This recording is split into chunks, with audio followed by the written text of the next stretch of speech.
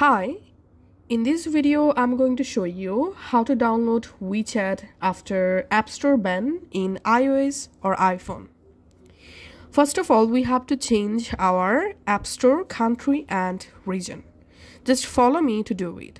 Go to your iPhone settings, tap on your Apple ID name, tap on Media and Purchases, tap on View Account,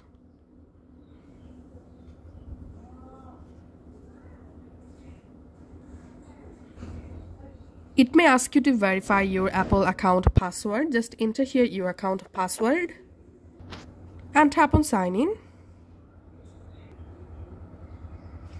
And here, as you can see, currently my Apple account or App Store country and region is United States.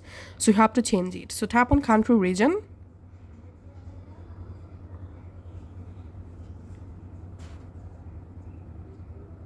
And tap on Change Country or Region. And now from this list, you have to scroll down and find out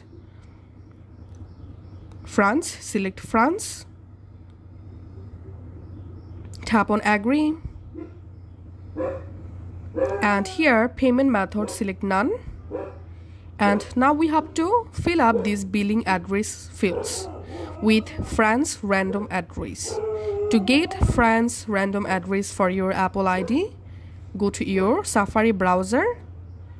In Safari browser, search for France address for Apple ID and open this website, random address in France. And now here you will find lots of address book. Let's use this address book. First of all, copy the street address from here.